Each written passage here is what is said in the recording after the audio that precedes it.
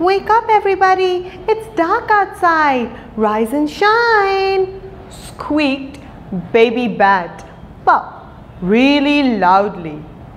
Pup was the youngest bat in the colony of bats that lived on a tree in a park. Since he was the youngest, he was also very curious about everything. He had so many questions, and all his questions were mostly answered by Grandpa Bat. Pup loved to fly with Grandpa Bat on almost all nights. It was Grandpa who had told him to listen closely and not just rely on his eyes. Yes, we have a fairly good eyesight, little one, but for us bats, our ears are way more helpful. He would often say, Look, Grandpa, it's dark outside. Let's go hunting. Pup poked Grandpa Bat. Grandpa woke up, rubbing his eyes. Oh no, Pup, it's still day. Go to bed, sleep for a while. It's not night yet, Grandpa said wearily. But how can that be, Grandpa? Look, it's so dark outside. That's because it's a total solar eclipse. Solar eclipses happen when the moon moves between the sun and the earth, blocking the sun's rays and casting a shadow on the earth, said Grandpa, almost awake now. I don't quite understand, said Pup rather sadly. By now, Grandpa was wide awake. Come on then, let me tell you a story, and then you will understand everything. This is the story of the sun and the moon and how they struck a deal. The sun, being the center of the universe, was a proud orb. He liked patronizing other planets with his scorching glare and loved to dictate their lives. He loved being a boss. The moon was very tired of all of this. He was also very upset that though he orbited the earth day and night, no one could see him from the earth. He thought all this hard work was such a waste if no one knew him. He had to do something about it now. He decided to hold a council with the sun. Now, the sun liked to act all busy and important, and it took him the longest time to get an appointment from the sun. But eventually, when the moon did get an appointment with the sun, he felt exhilarated and a little bit scared. Maybe you should come with me, Earth. Having a friend around will be a little more comforting, you see. You know, Moon, maybe this time you should go all by yourself. I would love to come with you next time, said the Earth. So the Moon was on his own on this mission. To meet the sun, the Moon had to be exactly aligned between the sun and the Earth. So he had to wait for some more days to reach the exact position. When he reached the exact position, it was a priceless, proud moment for the Earth. To the Earth, the sun appeared to be hiding behind the moon with only an outline of its radiant light visible. Your Majesty, it's such an honor to be in your glorious presence, said the moon.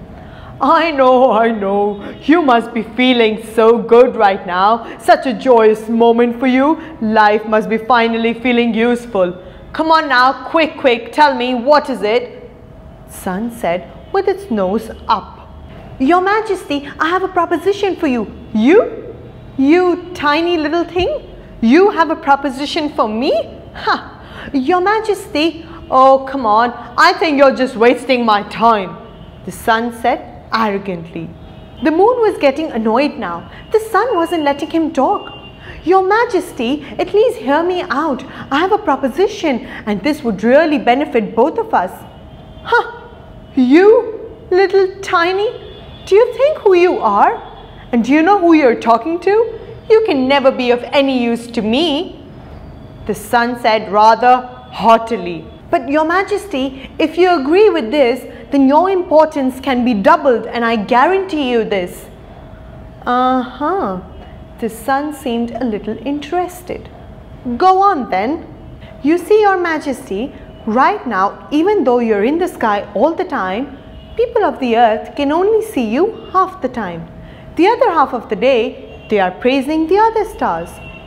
My proposition to you is that if you let me share your light, then I can shine your light the time when you cannot.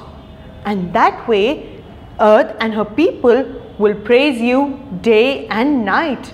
They will depend on your light day and night. And they will be reminded of your power day and night, the moon said slowly. That's a good proposition, Tiny.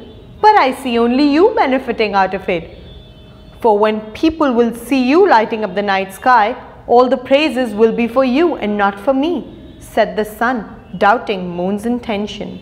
Oh no, your majesty, it will be your light I will be sharing. I will merely be a pawn. It is you they will worship even more. Ah, that would be nice. Okay, Tiny, you have yourself a deal now. Now move along, you're blocking my light. The people of the earth cannot see me and it's daytime. Come on now, move along, said the sun. Oh, yes, of course, said the moon and moved hurriedly. Now the moon covered the sun's center, leaving the outer edges of the sun to form like an annulus around the moon. I can see the earth now, but my light is still blocked. People on the earth might just see me like a ring, and I want to shine in all my glory. So budge, will you? Scolded the sun. No, your majesty, not just an ordinary ring, a ring of fire.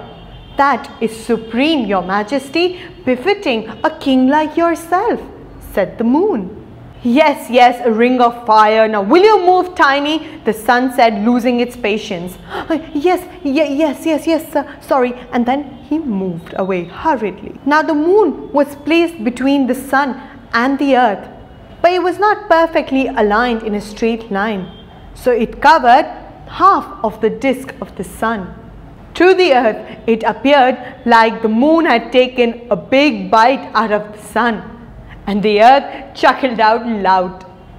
Listen, Tiny, I accepted your proposition, but now you're annoying me. To the earth, it must be appearing as if you have taken a big bite out of me. Come on now, move along, and if you don't move, I will take my offer back, said the sun very angrily. Sorry, your majesty, I'm out of your way. And saying this, the moon hurriedly moved away, leaving the sun to shine in its full glory. So this is how the moon got its light from the sun and also causes total, annular and partial eclipses every once in a while. Well, mostly 2 solar eclipses in a year. And you know, a total solar eclipse can last for about 7.5 minutes. Grandpa Bat looked at Pup, who was fast asleep by now. Sleep tight, my Tiny, said Grandpa, and smiled affectionately. Eclipse, eclipse,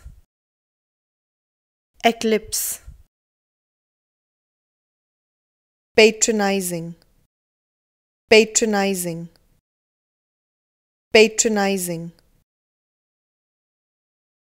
Dictating, dictating, dictating.